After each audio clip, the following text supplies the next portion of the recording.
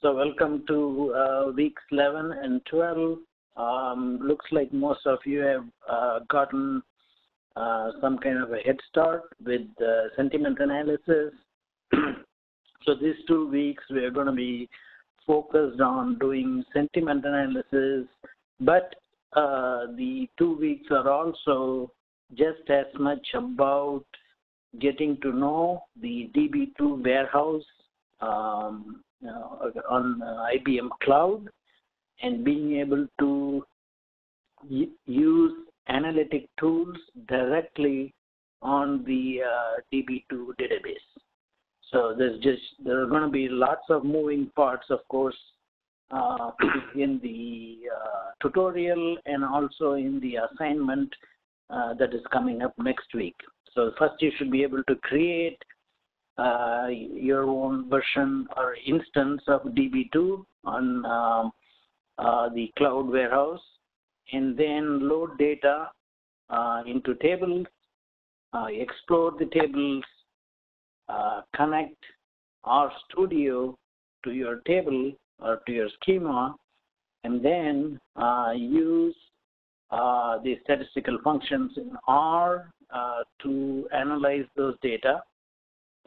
And the analysis you're going to do is going to focus on extracting the statistics related to different sentiments expressed in the Twitter data that you are loading into the DB2 tables.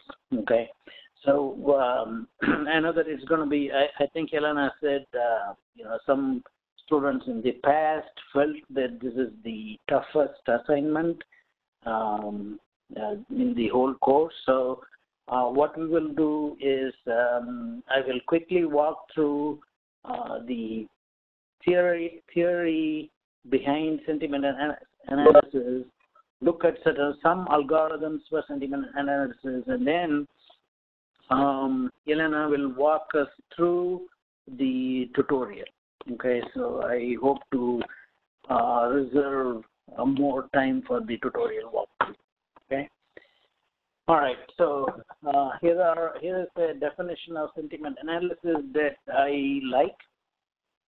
It says that sentiment analysis or opinion mining is the computational study of 3 things, specifically opinions, attitudes, and emotions expressed in a text or document.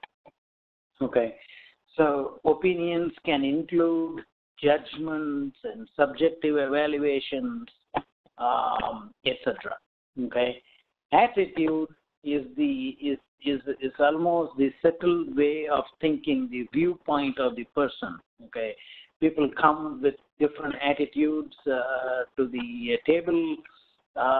What they perceive are influenced by their attitude.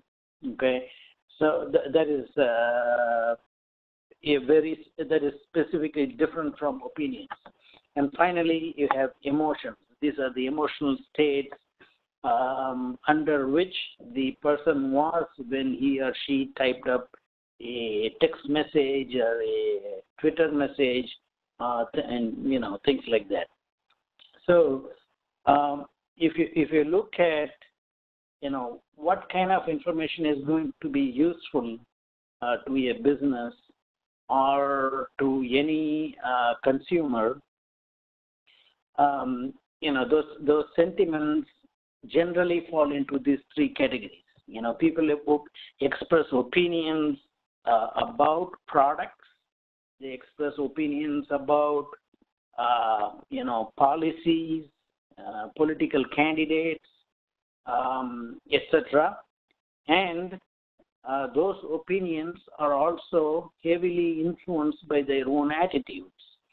And when somebody is evaluating a particular product or, rating a movie, the emotional state of the person also influences the rating or the scores that they give to the products and the movies. Okay, so all these 3 are distinct sentiments, distinct classes of sentiments that we are generally interested in. And the main goal is to, determine the polarity of each sentiment. So what we mean by that is does this text express a positive or a negative opinion is what we want to know, okay? Sometimes the intensity of the polarity is also useful, but that involves a lot more computation and a lot more analysis, okay? So generally what we are interested in are the polarity of the sentiments. So that includes the emotions, attitudes, opinions. So you could have positive or negative emotions. So those could be, just broadly speaking, positive emotions are happy, negative emotions are, anger, sadness, and things like that, okay? And also, in most analysis and in most data science work related to sentiment analysis, we try to avoid the neutral category so that we can get more, more precise results, more selective results.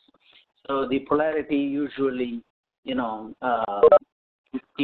the sample data has a lot of neutral emotions or neutral attitudes, it's good to initially screen them out if you can, okay? So that improves your classification accuracy, and we will see why later on, because sentiment analysis is probably one of the most difficult classification or estimation tasks that we will ever encounter, and therefore, we try to simplify the problem itself as much as possible. Okay. So, what are the different types of sentiments that a data scientist should be interested in?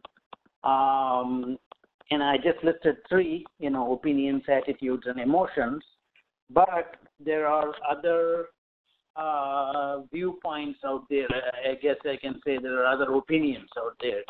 So, for example, in this book, Speech and Language Processing, the authors rely on a psychological model of emotion proposed by Scherer, and it's also, it's also tightly related to the sentiment analysis that you will see on the Stanford NLP website. They look at 5 broad categories of sentiments, okay? So you can see them listed here: emotions, mood, interpersonal stance, attitude, and personality traits, okay? You can see that there is some overlap between the list I have on the left side and this list, but some are, I feel that some of the categories in the broader list on the right side are not very conducive to statistical analysis. So, for example, mood could be related to emotions, but they are trying to distinguish between a person being sad and a person being depressed. I don't think the tools we have now are sophisticated enough to make those distinctions. Okay, so I mean, you will see a lot of you will see this list also being talked about and used a lot in sentiment analysis. But so I want you to be aware of the problems with directly taking a list of psychological traits and applying them to sentiment analysis. So, so again, there is a category here called personality trait, and they list nervousness, anxiety, and things like that. I have no idea how you can use statistical models or NLP to arrive at those, to identify those personality traits. Okay, I just think it's not feasible. Okay, so we will stick to the list of 3 sentiments listed on the left side. Okay, so that's the types of sentiments that we will be dealing with, and what are the challenges in sentiment identification. There are many challenges, and most of them are related to how we use language. Okay, human beings are very creative with language, and that is a problem for NLP in general, but more specifically, it's a bigger problem for sentiment analysis. Okay, so the language structures that pose major challenges to sentiment identification are listed here. Okay, I listed some on the top, like metaphors, idioms, sarcasm, irony, and things like that. I don't think similes are much of a problem, but it's simply because I haven't been able to find an example where you can express a contradictory emotion with a particular word. Okay, so let's go over some examples. You can start with a simple question like, "How was your day?" And you can get a reply, a response, great, and that is clearly a positive sentiment. Good is also a positive sentiment, but not as positive as great.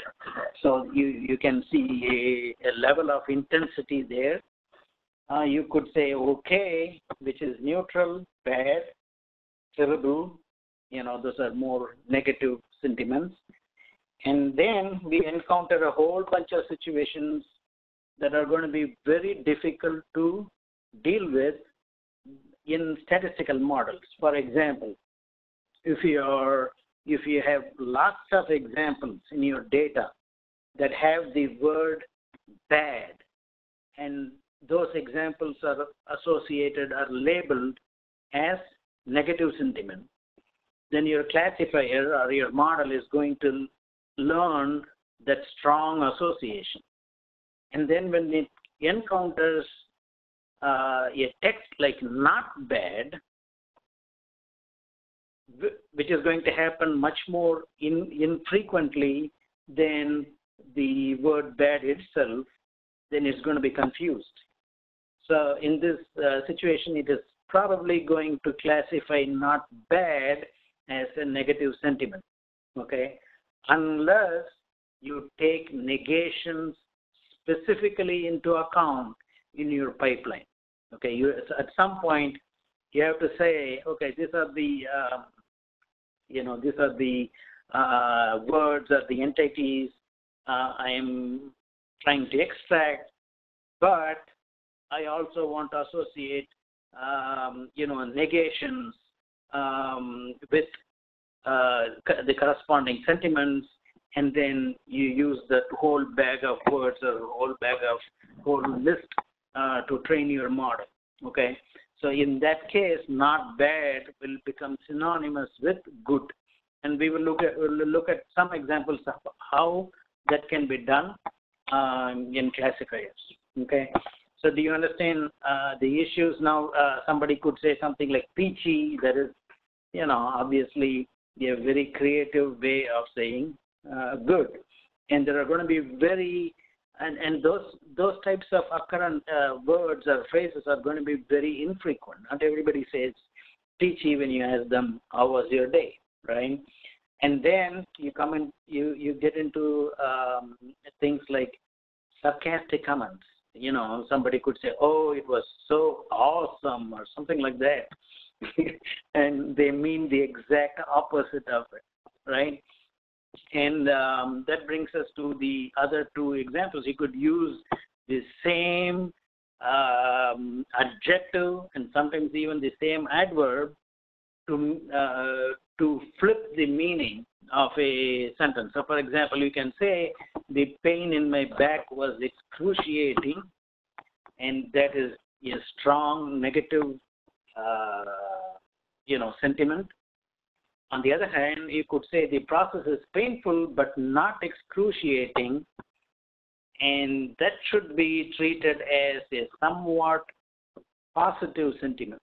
Okay, and then you get into all these idioms and colloquial terms like "not the sharpest tool in the shed." How do you get your classifier to recognize that that is a negative sentiment expressed towards a person? Okay, so if you go back here, you got interpersonal stance or attitudes, or even an opinion of a person. So this, we when you have an opinion classifier, and somebody says not the sharpest tool in the shed, which is probably not going to occur too frequently compared to phrases like he's just dumb or something like that. So the classifier is not going to pick up the true sentiment behind this sentence, okay, which expresses a negative sentiment towards a person. Okay, so I have more examples here, empty suit and things like that. And then you got oxymorons like good grief. Now, if your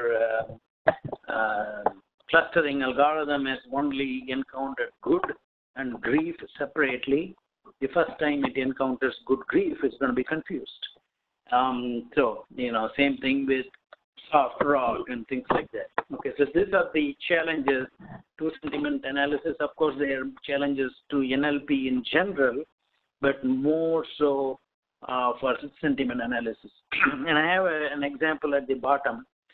Okay, it says, colorless green ideas leap furiously. This is a sentence that was coined by Chomsky.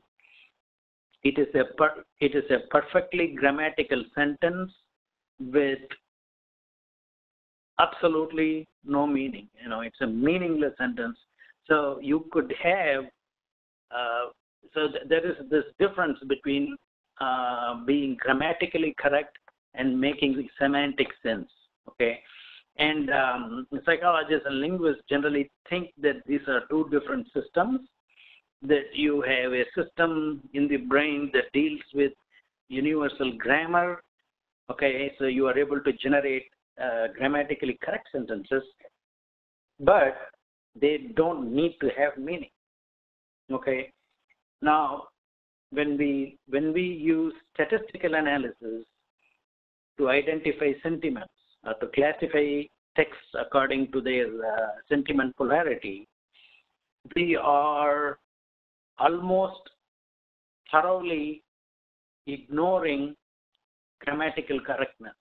Okay, the statistical models are going to look only at specific words that are or phrases that are informative for the classification task.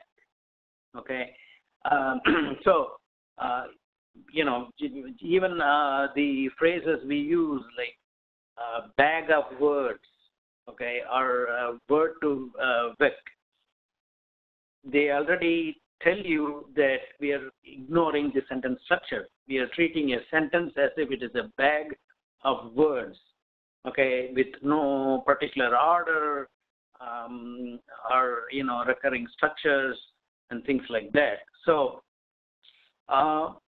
you have to be aware of the fact that in most of what we do in sentiment analysis, any classifier you build or any identification model you build is it almost always ignores grammatical structure, and it focuses solely on extracting the meaning, the semantics, based on the statistical nature of the sentence.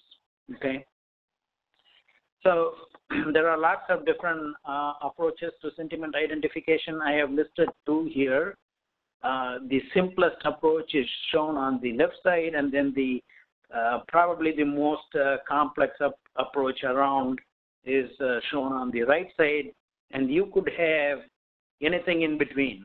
Okay, so it just depends on how sophisticated you want your system to be. You can have as many models and processes in your pipeline as you want. The simplest model here shows you how you could take product reviews and identify sentiment polarity. Okay, is it a positive review or a negative review? So if you can, if you think about all the Amazon reviews of different products, people give a numerical rating from 1 to 5 stars, and they also have a summary text. So now you can pick all the texts that are associated with 5 stars, call that positive review, all the texts associated with 1 star, and call that negative review, and then just build a classifier. And the process is exactly what you would expect from, what you studied in the first 3 or 4 weeks. It's going to be a simple NLP model where you first identify the sentiment, and that is, the data. If you are using Amazon reviews, the labels come with the data set. Okay, so you don't have to annotate the text and say, okay, this is negative sentiment, this is positive, this is neutral, etc. Okay, you can just use the ratings as a label for the text. And of course, you got to do your feature selection. You could do, tokenizing. You could do, sentence boundary. You could do tokenizing, part of speech tagging, and lemmatization, stemming, and things like that. I'm sure you are already aware of some of these things. And then at the end, you have the sentiment polarity classifier. Okay, so that's the simple process. So let me just, in case you have forgotten, let me quickly go over these different boxes you see on the right side. Sentence boundary disambiguation is just exactly what it says. It extracts different sentences. So if you put a long paragraph in your data frame and you do a flat map, the result should be individual sentences,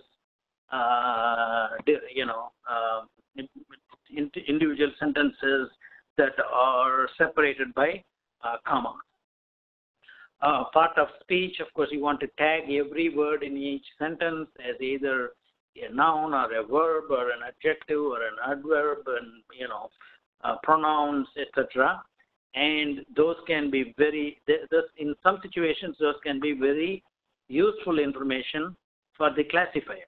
Okay, so if you're trying to identify a particular entity that is a noun, then having an adjective in front of it, increases the likelihood that this particular word is a noun. Okay, and having an adverb reduces the probability of the current word being a noun.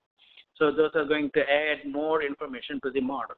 Okay, and lemmatization and stemming, again, you want to have a basic ground representation for each word. For example, eat, ate, eaten, eating should all be reduced to one basic form, let's say eat. Okay, so that's what lemmatization and stemming do. And once you have done all that, you extract statistical parameters, metrics from the whole document class. Okay, so that's what your tutorial is all about. You're going to load up all the tweets and you're going to clean them up initially, remove punctuations, remove all kinds of weird symbols that we use, characters we use like hash,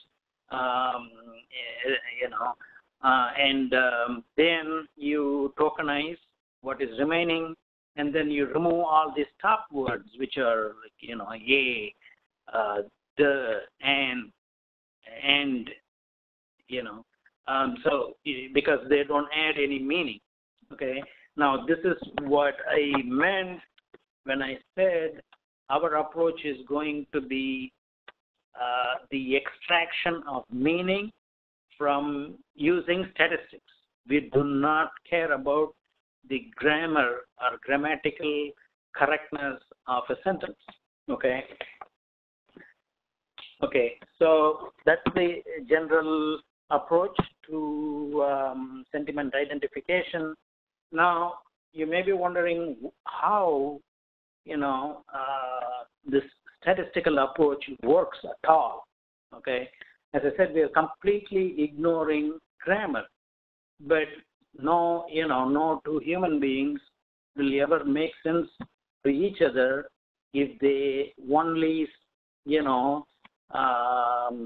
speak words that have, and they have completely stripped out all the punctuations and all the stop words from each sentence that they are saying. Okay, it will not make normal sense to normal human beings, right?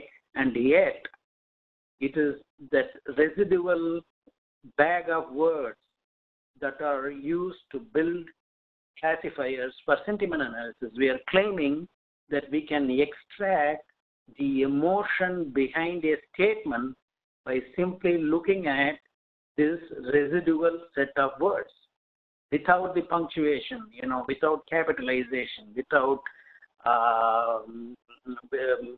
without all the stop words, and by reducing every word to its stem. Okay, now why is that? Why is that even possible? How is that even possible? And nobody really knows, but one thing we know for sure is that almost all human languages obey something called the Zipf's law. And so let's say you take a long Shakespeare drama or something like that, and you look at the most frequently occurring word, okay, and it occurs with some frequency, let us say F. Now you look at the second most frequently occurring word, okay, it will almost always occur at a frequency of F over 2. Okay, if you look at the third most frequently occurring word, its frequency will be F over 3. Okay, so the nth most frequently occurring word in any language will occur at 1 over n times the frequency of the most frequently occurring word in that language. Okay, now this is a statistical law. The fact that we call it a law says that we don't understand why it is true. Okay, but there are some statistical regularities to most human languages. I have listed some here. Of course, English is one of them, and and you can see that they all obey Zipf's law here. The axes are log. So it's a log plot. So it looks like a straight curve, but it is actually 1 over n. So it will be a 1 over n curve. All right. So there is something going on here that we don't understand, but we are exploiting this fact. Okay, so here is one method, the first method of doing semantic analysis. It's called latent semantic analysis. You will be encountering parts of this in your tutorial. Okay, so I have shown the term document frequency matrix, which will be generated when you plot certain things in the tutorial. So every column is a tweet or a document, and every row is a term. Okay, so for example, the term flight occurs in the first document once. It does not occur in the second, third, fourth documents. Okay, the term unit occurs in the first document, second, and the third. And in fact, it occurs in almost all the 22 documents we see here.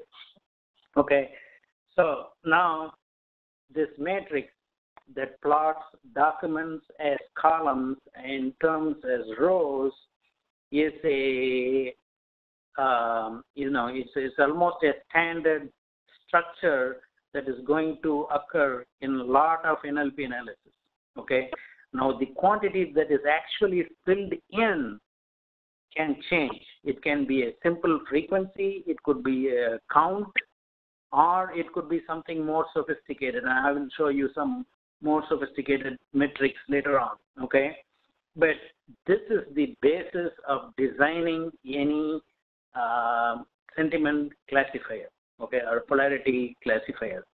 So you take this matrix, you fill it in with frequencies or some version of frequencies, and what latent semantic analysis does is do a dimension reduction along the, I should say, the y-axis or the rows. So it simply takes this and reduces the number of rows without losing much information. Okay. In other words, what it does is it finds synonyms, similar words, or words that occur together very frequently, words that are highly correlated. And then it comes, for example, car, truck, flower. Okay, those are three distinct words. There are three distinct rows, and they can all be combined into a single row using this equation because there is a high level of correlation. You will realize that this is just a dimension reduction technique. Okay. And there are a number of dimension reduction techniques like principal component analysis, singular value decomposition. So you can use any of those dimension reduction methods to take this matrix and reduce the number of rows. Okay, so that you have fewer computations to do. Okay, and the idea behind dimension reduction is very simple. You take, let's assume D is the main matrix, the complete document frequency matrix you have. And you are trying to find an estimate for D, which is D hat. And this norm, which is a Frobenius norm, is simply the root mean squared, okay, or root sum squared of the difference terms. So all you are trying to do is find a matrix that is very similar to the original matrix, but has fewer rows, okay? And you're trying to minimize this Frobenius norm, which is the root sum squared of the differences. And when you do that, one way to do it is to use singular value decomposition. You have D equals U sigma V transpose. And, sigma is a diagonal matrix. And then you can factor U and V into submatrices like this. And you can pick just one part of U and one part of V and one part of sigma, and you have your reduced dimension matrix. So this is what you work with, okay? As you can, I think some of you already encountered this problem today. When you are trying to view the document term frequency matrix, it took a long time because, that's a lot of data. Okay, what this technique does is without losing information, it shrinks that matrix. Okay, and that's all there is to latent semantic analysis. Okay, so instead of just filling in the term frequency, you can also fill in the TF IDF, that's term frequency and inverse document frequency. Okay, so think about this. Let's say you have a term that is that occurs with almost the same frequency in all the documents. Does it provide any information at all for the classifier you're trying to build? No. Okay. So let's say this is a high frequency word. If you only use the term frequency, that is going to influence your classifier because it's a high value, right? Now, but it is occurring in almost all the documents.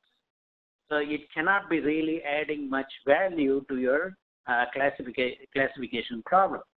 So what we do in TF-IDF is you take the inverse of the document frequency, okay, which is how many documents have this word.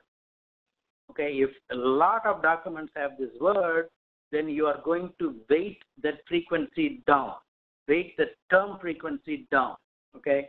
So for example, let's say here you see the word unit, okay? It occurs with a frequency of 1 on almost all the documents.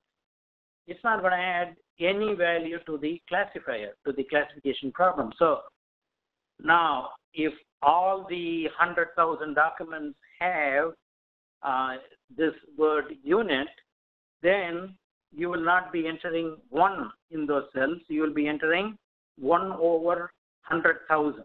So you're weighting down that value, okay?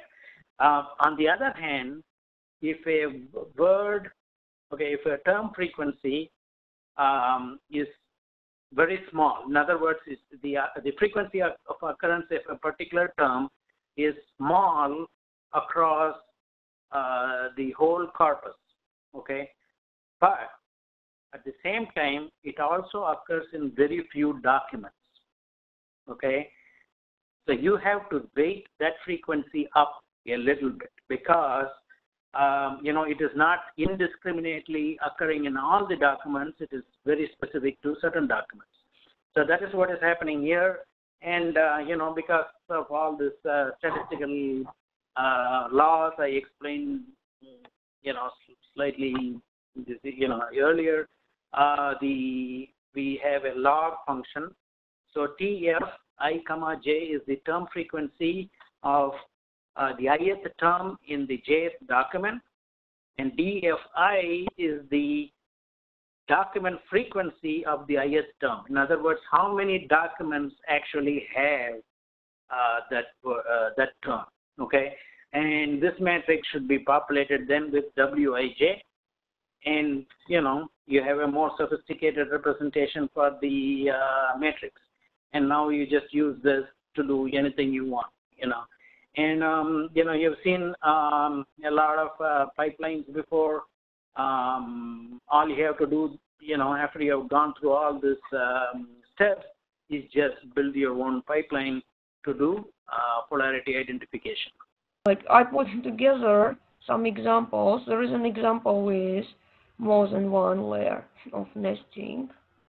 Well, here, this example is what I showed you, right? Table metadata. Okay, so let's go back here. I did a subquery here. All right. So here is a table metadata example. And this is a subquery in a subquery, okay? So here, this is what I'm doing. I'm counting the number of tweets per location. See this little thing? Then I'm taking an average number of tweets per location.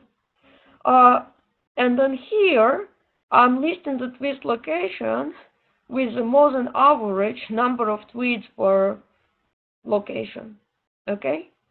Here, I cannot do what I just did there. What I did in here, I only have one nested subquery. It's because I'm looking at the overall average, right? This is a whole table average. In there, I want to look at it by location. See this? So what I'm doing is that I'm taking the number of tweets at each location and I'm taking the average. And then I'm using this inside of the main query. So just for you, I want to remember that you can have several levels, and see this. This is a subquery in a from clause. So it's like a little virtual table, I would say, right? But if there is subquery that you're using a lot, sometimes you may want to create a view. It's another database object. Sometimes you may want to create a view. If there is a little subquery that you're using at all times, you can create like a virtual table, temporary table, or view, whatever you call it, view, right? Anyhow, now here this is a troubleshooting, not a valid SQL error, and what you need to do is you will receive the error if your column is misspelled, right?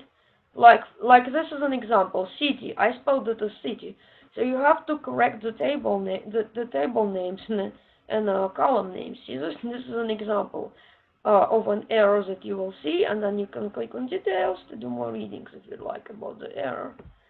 Now here, this is basically some questions from the last semester. The query output is limited to 1000 rows.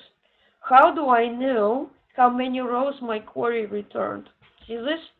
This is an answer. You could do a subquery. Select count star.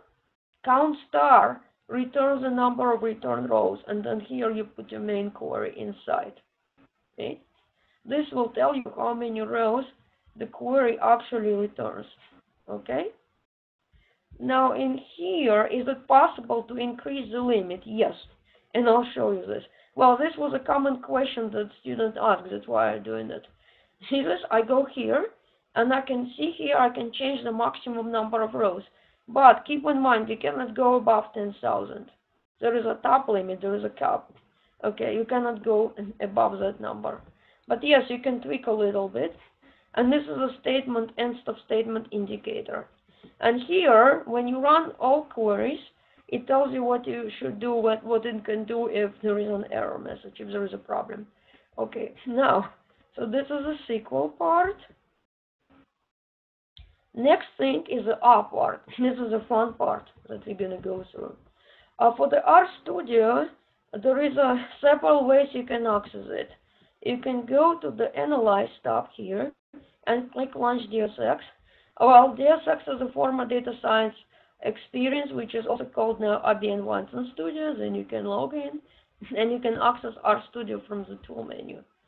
Now, here is another danger zone. I don't want to have it open in more than one tab, right? I already have it open in another tab. So let's close this and let's go back. I have it open already. And this is my script here. And I'm going to do multiple things today. I'm going to share something that's not in the walkthrough. So here are familiar windows, right? Environment, the history. Okay, so this is a little similar to your regular RStudio. When you first time log in for the first time, you won't see the user library section, you will see the system library. Very important, do not install anything that you're not using. So when you install the packages that you have to use, it's going to look like this. See this? I have only 6 packages in here. This is what you should have. And in fact, NPL and SLAM get installed when you install the TM. This get installed with it. But remember this, if you do the r.version, it will tell you the latest version, right? Here it is. Let's see. This is 3.43, which is almost the latest. The latest is 3.44. So this is almost the latest R version, which is excellent. Now, what you'll need to do is you'll have to install this package, IBM DB-R. You install this only once, but on your next login, you may have to run this library command because you want to put this package in memory. Ignore this line for right now. Okay, here it is. So you want to load this library. See this? Because that's a library that you have to use to read the data from your database tables, right? So here, this is how you approach it. Do you remember the database credentials? They are in this tab. Here it is. So the way I did it, I click on this and it would copy everything to the clipboard, and then I would go to the TextPad editor and I would paste the whole thing. But for your code, only thing you need is this one, username, and you need the host, and you need the password, which is at the bottom. This is the information that you need. in order to connect to the database. And this piece here I already added because it's going to be the same for everyone. Hopefully it stays the same. Anyhow, if it changes, then you'll need to go and edit the code. So let's go ahead and run this. Well, my package is already in memory because I ran something before this session. Okay, so now, see that this is the driver, all of this is a variable definitions. I have to run this thing. And basically what I'm doing here, I'm defining my connection object. This is a connection, right? And now I'm going to connect to the database, right? And I'm actually going to show you more. It's in another script. This is your walkthrough script, but I have some additional stuff added to it. So now, this is either query. That command you use, it allows you running the select statements, right? And this is going to store data in a sentiment data frame. That's what you did for your assignment, right? Run. Okay, it read the data. Sometimes it's highly possible that I may not remember the table name correctly. Well, not a problem. This command IDA show tables is going to list all tables that I have in my schema. In my case, I have 5 now, right? And this is the schema name, which is your username, owner. Well, in this case, don't worry, you own your tables. But in general, this is different because in some databases, I can create a table and grant you access. Well, not here, not in this environment, but in general. Okay, I saw the question. Let's see. Would the R code also run in RStudio on your laptop? Excellent question, Ed. In order for this to run in your laptop, you would have to install some drivers. No. But another problem is you're losing the whole essence of working on a cloud in memory database. Okay, so no, don't do that. It might run, but you have to install some drivers, and you're using the advantage of working on the cloud. Just remember that, okay?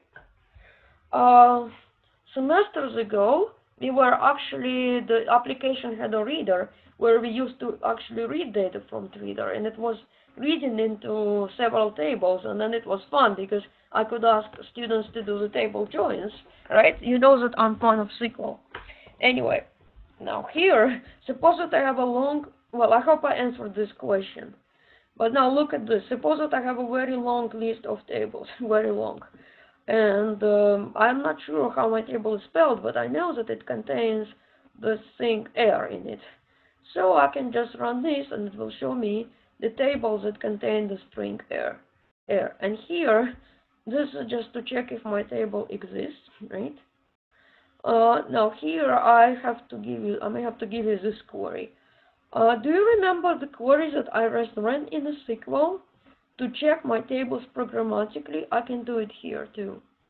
Well, in here, when I ran the query up here, I set it to I ran the query and I set it to the data frame. Instead, I can do this. I can just do this. This will output the results to the console window. So this is what I can do that. And this is essentially almost the same information that we just ran in a DB2 warehouse in the cloud. And this is another one. Okay? I wanted to make sure that you guys see this. Well, it's wrapping up because it does not fit. So I would have to do this. I would have to move this and then click on that. I can click on the up arrow to rerun the last command. There we go. So now this is showing me the same information. But here in the where clause, I want to restrict it to the table name. And of course, table creator, that's going to be me, right? So table owner is not the same as a table creator. In this case it is, but for example, in another environment, Linus, he could grant me access to keys table, right? It's the permission allowed, not in here, but in general. Perhaps if Lineage grants me an access to his table, then he is going to be the table creator, and I'm going to be the actual user who is querying the table, right? It's different. Okay, so just remember, this is in database environment. This is not the same. Okay. Anyways, so here your table name, and you have a table creator and the column, and here it tells you if the column may have the empty values, and here is length, the number of characters in a column. Now remember, this is a varchar, right? So it means that if the column, if the value is actually 5 characters long, it will only occupy the space for the 5 characters rather than 27. If it was a character, it would occupy the whole 27, no matter what. Okay? So, anyways, this is how you can run the queries. This is number of tweets for airline sentiment, and you could actually take the you can take the queries that we ran today and run it here just to practice. So now there is something else that is not in your walkthrough. Airline the trends. Because if you look at your assignment 4, you have an option.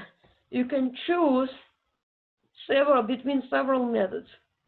You have done the network of terms, right? It's in the walkthrough. You have done the word clouds. You have done the clustering in assignment 2, but this is something that you have not seen yet, the trend analysis, and I'll give you this code. So the question here is, I want to look at how many posts, how my posts vary by day. When are my customers are more likely to complain about the airline? And what are the most common complaints and when? So here, this is what I'm doing for right now. Here, I'm reading all data into sentiment data frame, right? It's just going to read all. Okay. So I created a data frame. I call it sentiment, and I read all data.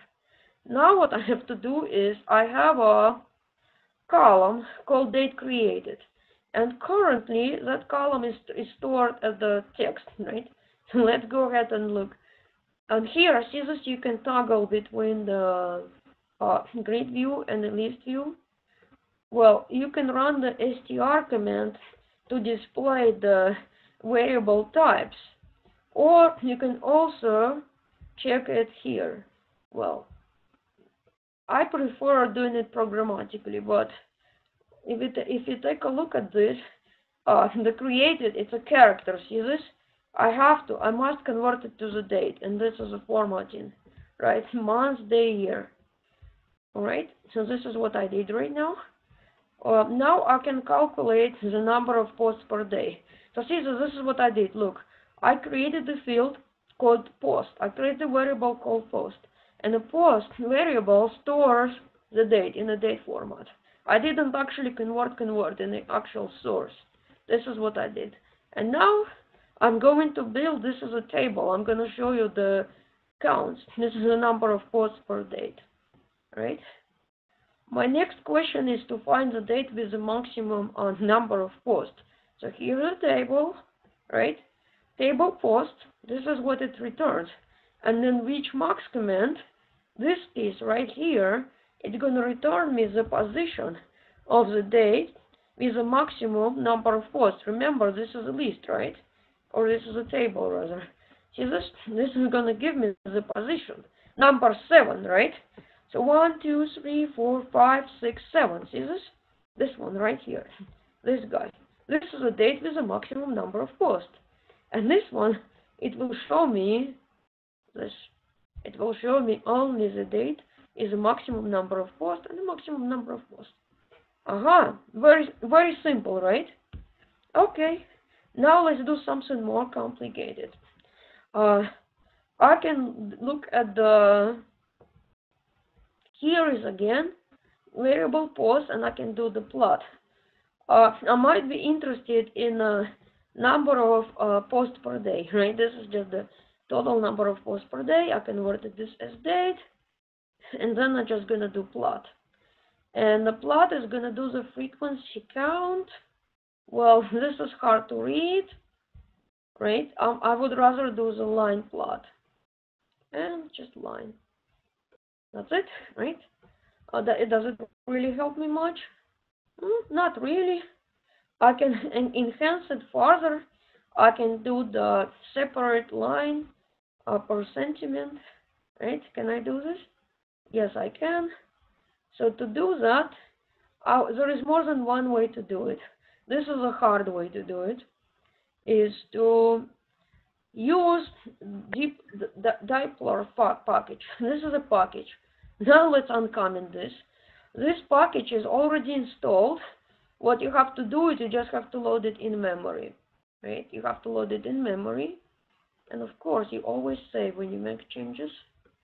What I'm going to do is I'm going to run it now, and it's going to show me the number of posts per sentiment. Again, I'm reading my data frame, and I'm going to call it DRS. I just call it this way. I'm going to run this line of code. So this is reading the data, right? Here, I'm just converting tweet created to the date, right? Nothing fancy. Here, what I'm going to do is, this is using the summarize function in the Doppler package, and what it's calculating the number of posts per day. This is a count, right? It's going to do the number of posts by airline sentiment by date. Okay, so this should return me the number of posts per sentiment per day, right? I'm going to do this, and then if I do this one right here, if I do this, right, just to see what's going on, this is a list like this, right? This is what this returns, right? I have the sentiment, and I have the date, and I have the count.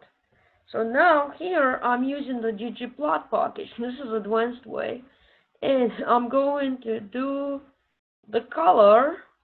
See this? Each line I'm grouping it by the airline sentiment, and the color is a sentiment, and I want to have the tweet created for the x-axis, and this is the data that I'm using.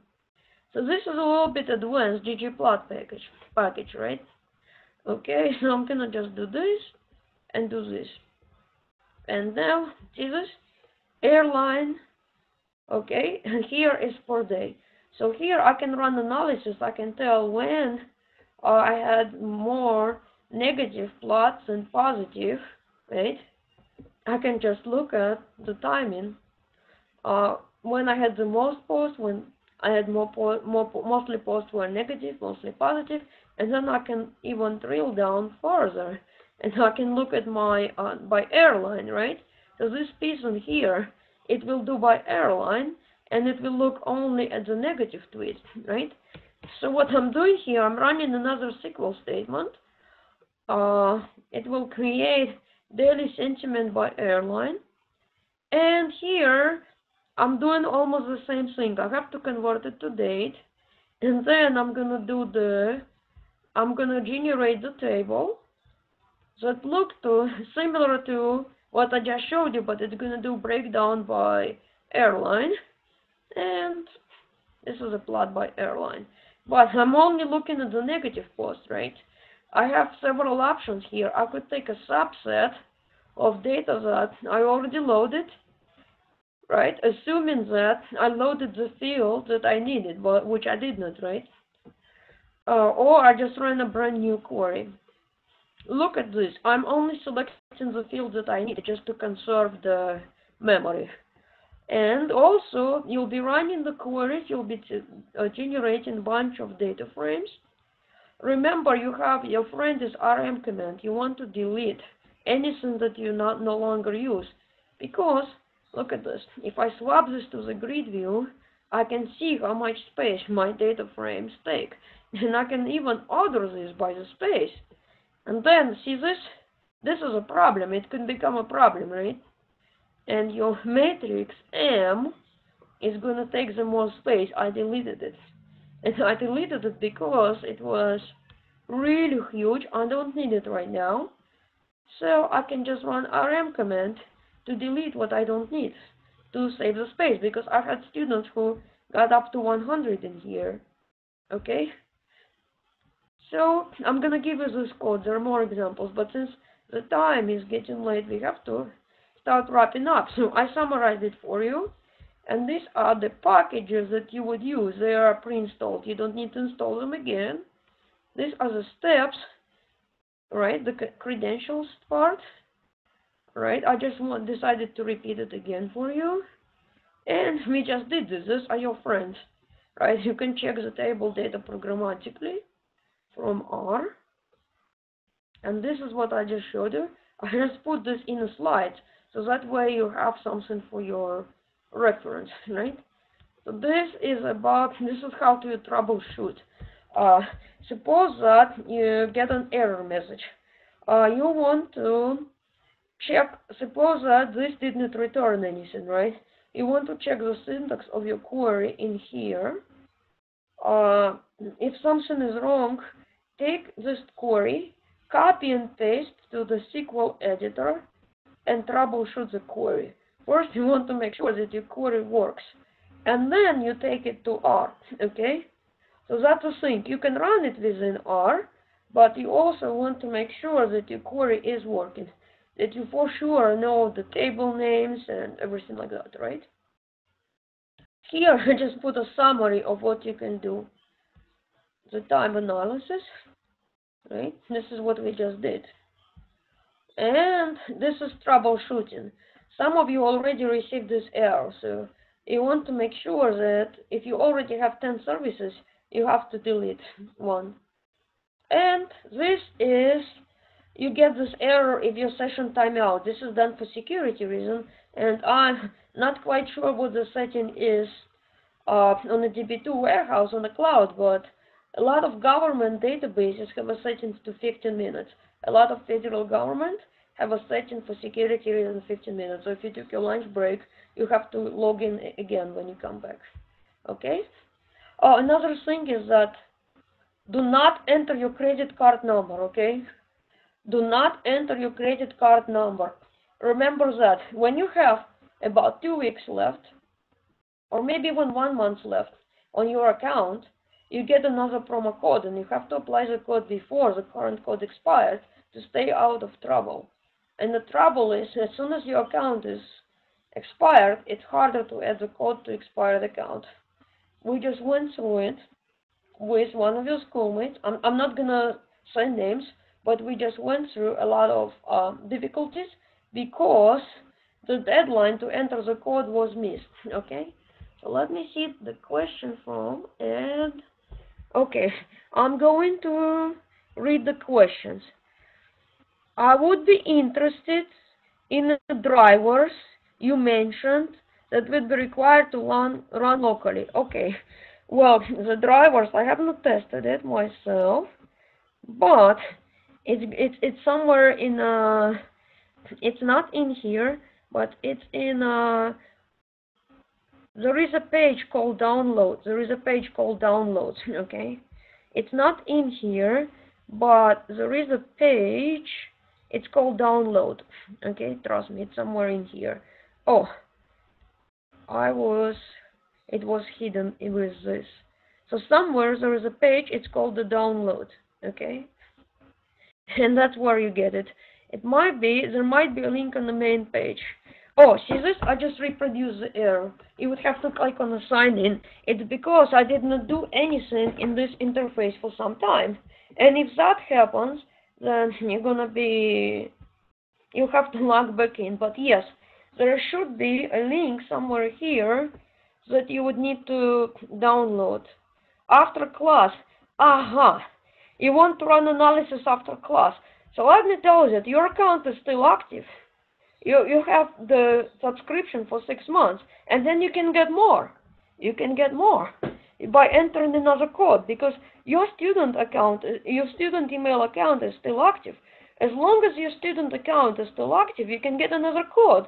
But very important, get the code 2 weeks before it expires. And a lot of your schoolmates, they use these applications in their capstone course. So I strongly recommend that you guys get another code. Why not? You get another code. Oh, here it is. Look at this. I click here and you select downloads. That's where that would be. Somewhere in here, okay? Somewhere in here there are drivers that you would need to get. I have not tested it, okay? But it's in this page. But that's a thing. Please don't do it for this assignment. Please don't do it. Okay? If you do it, we are very good at catching it. It loses the whole essence of the assignment. But the thing is, if your account becomes inactive, then you won't be able to access the service. So that's the thing. Once your account becomes inactive, you won't be able to access anything. So you want to keep your account active by applying another promo code, right? Before the current code expires, you would go to the IBM Cloud and you just apply the code. See this? You go to Manage Billing, and on the billing page, you would need to apply next code.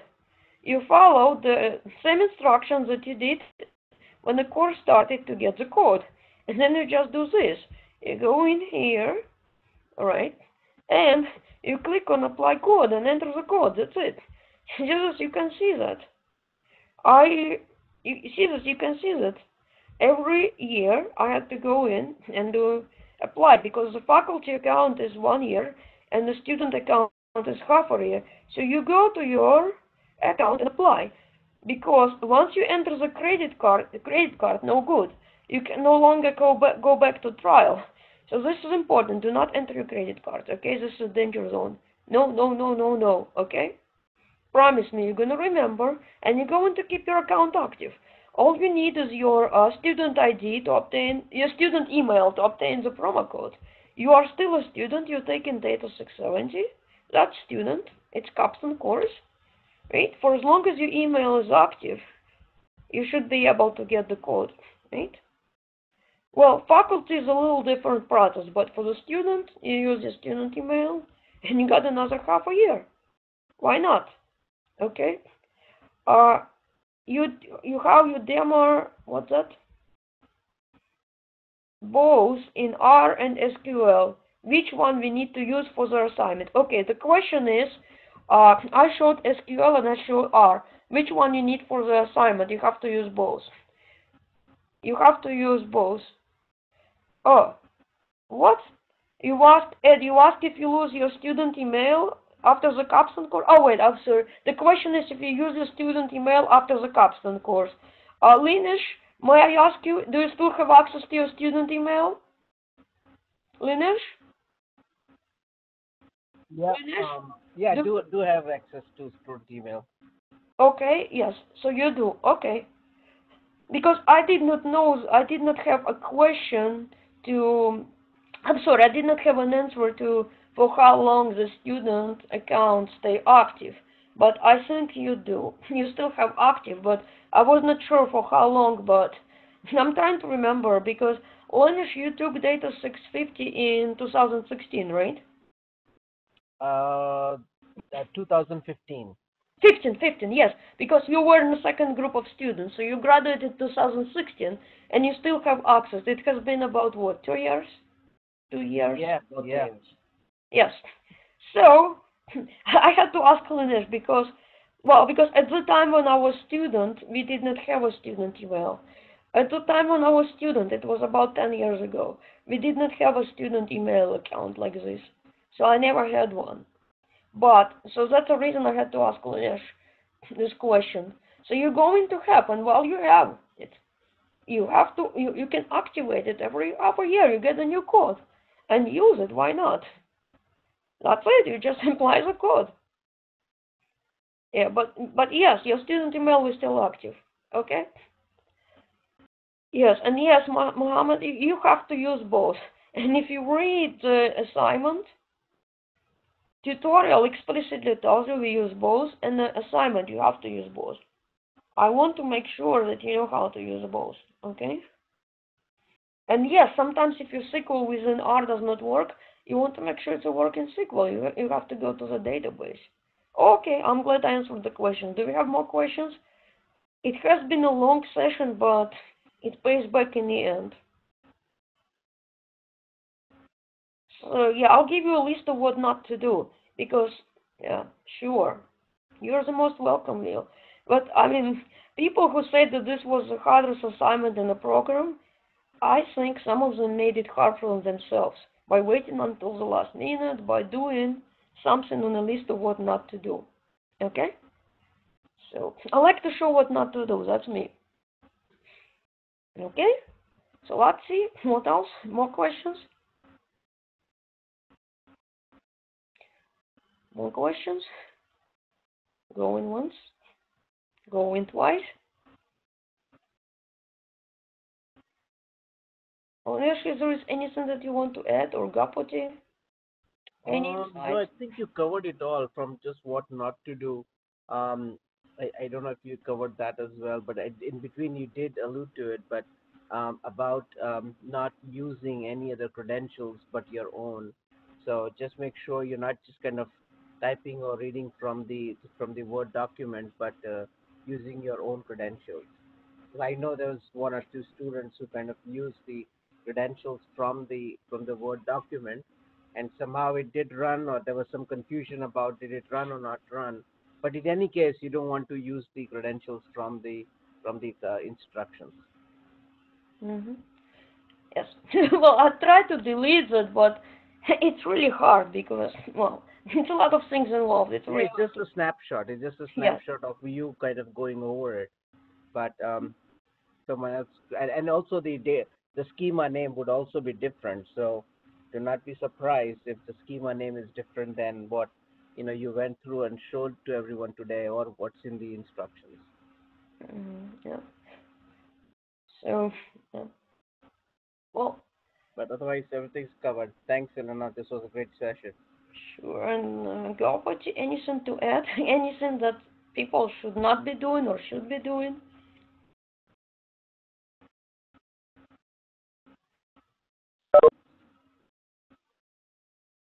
Anything? Gopati? Anything else?